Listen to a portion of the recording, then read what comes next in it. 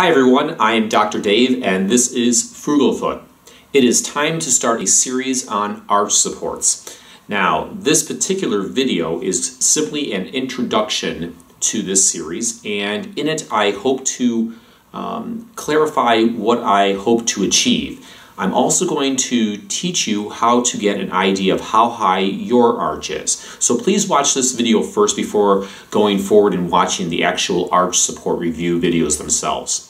So there's a couple ground rules that I'd like you to understand first. And the first one is that there's two types of arch supports. There are over-the-counter arch supports, which is what we are going to review, and then there are custom arch supports, which we as podiatrists call orthotics. And I'm not going to review orthotics in this video series. Second, it's very important for you as the consumer to understand that no over-the-counter arch support is truly going to give you 100% arch support. It simply can't, because you're not the model for the arch support company.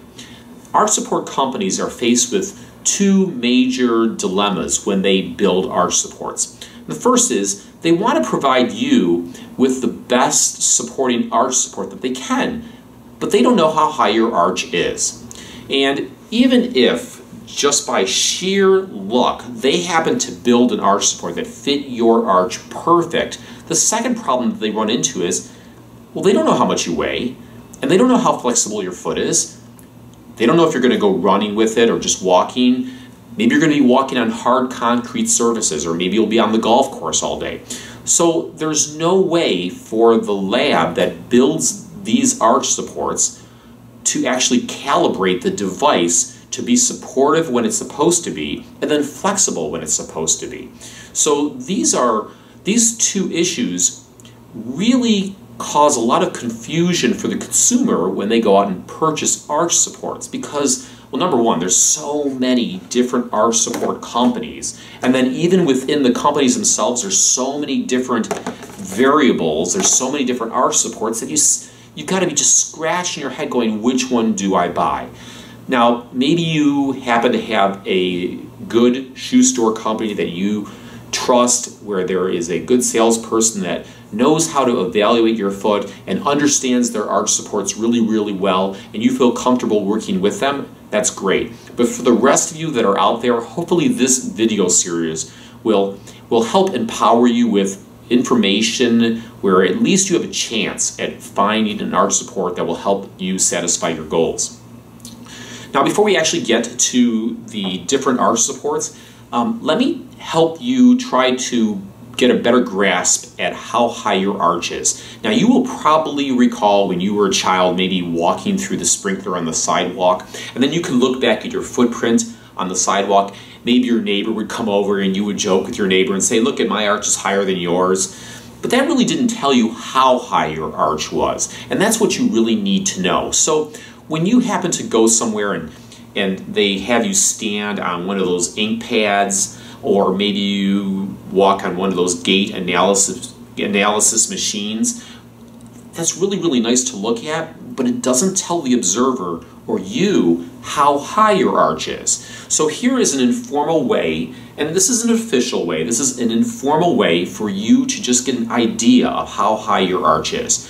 What you can do is stand on the floor in your bare feet, put your hand up against the wall just for some stability, and then using your right foot, for example, just raise your right heel. Now, when you do this, keep the ball of your foot and your toes on the floor.